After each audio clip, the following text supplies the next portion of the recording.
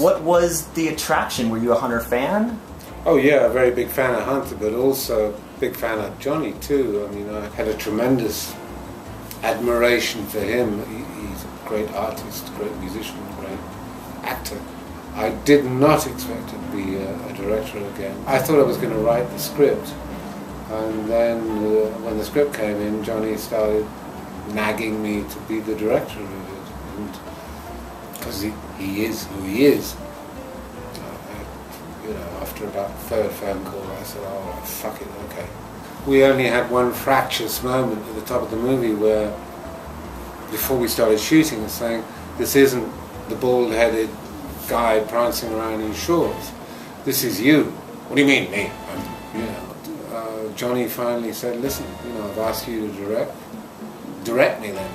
You don't want that Hunter." "No, I don't. I want a naked Hunter. I want a young man in a suit who's trying to find his voice, who will later become Gonzo." You know, that's what he did. Here's the thing, you never know what to expect from Johnny, because I gotta tell you, he comes out of the box and you don't know what it's gonna be, you know. You could crank it like a jack in a box and boom, it's a different character each time.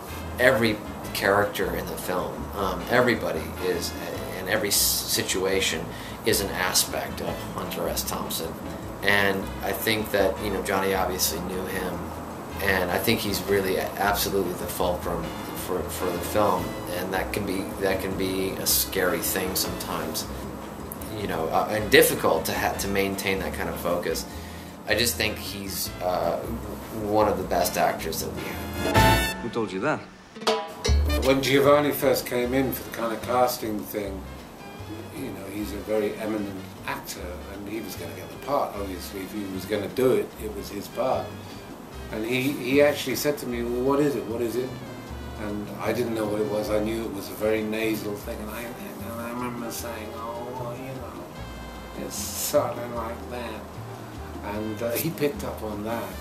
And then throughout the rest of the movie, much to my chagrin, because I could never talk to him like an actor, I'd say, "Giovanni, can you, or could we just talk about this a second?" Oh, you think I can't do it? You know, he stayed in character all the time. He's such a fucking great actor, that guy, you know. I went with the tide with him, you know, and that's the way he wanted to play the part. In order to really do this, I had to break down any structure or any process that I had sort of gotten used to in what I do in acting. I wanted to be like a Mack truck mashing into a brick wall. We had talked about the idea that when you're in the seat in the audience watching this movie, you want to be able to smell this guy, and that was the idea, you know. And so that seemed to be like, okay, simple enough, you know. Bruce was very proud of the fact that his adaptation had the whole spirit of Hunter and everything. The Sala in the book there were certain aspects from him in the book that I tried to put into the performance. But as far as the sidekick thing, I love sidekicks, you know. I love sidekicks. You know, Spencer Tracy was a sidekick to Clark Gable when he was first starting out. I think that's what they mean by supporting character, you know. Supports the main guy. And so that's what I was hoping to do. Front seat's gone. I've got a brilliant idea. Try and look normal.